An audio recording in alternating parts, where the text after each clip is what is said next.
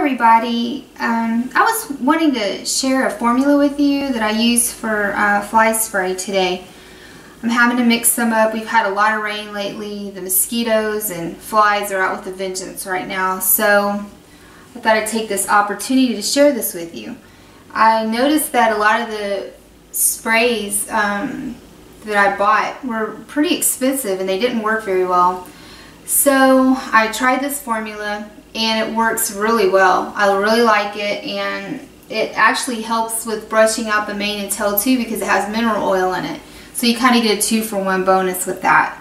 And all you need to make this is apple cider vinegar, some eucalyptus oil, and I get a really big bottle of this at Vitacost. You just go online and order that. It's not very expensive. And it's Skin So Soft, and this is from Avon. You can order it online from them, and a lot of times they have a good sale, so you can get a really good deal on that. And I actually stocked up on quite a bit of it, so I ended up with a bunch of this, and the bottles have changed now. So if you go on and see it, you'll see the bottles changed, but it lasts forever. And this is a 32-ounce bottle that we're going to mix it up in. So it's really easy to make. All you do is get your bottle, and I use a funnel. You may want to pour it over the sink just in case you spill something, but usually you don't. And you put in a cup of this Skin So Soft.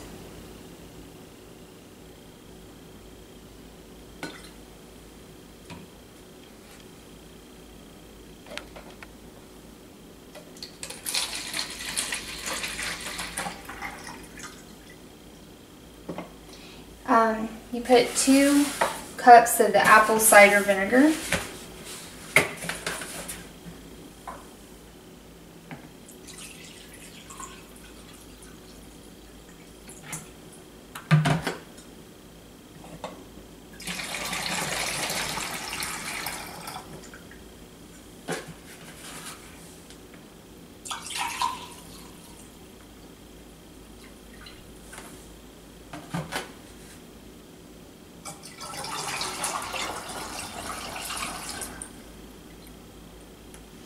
And put in approximately a tablespoon of the eucalyptus oil. See, now I spilled. Now you know why I said do it over the sink. So,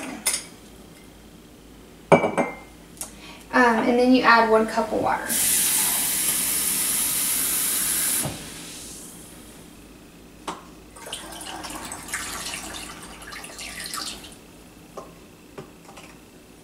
So you can see here,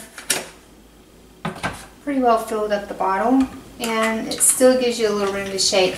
Now, one other thing you can add to this if you want to is just a little bit of soap. And a good soap that I like to use for that is this right here. It's actually Biokleen produce wash. It's all natural, and it doesn't cause any problems for your animal. And you just put a little bit in there, and the reason why is it helps it to emulsify. So you shake that up.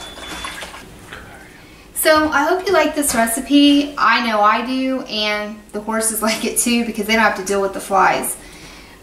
Enjoy.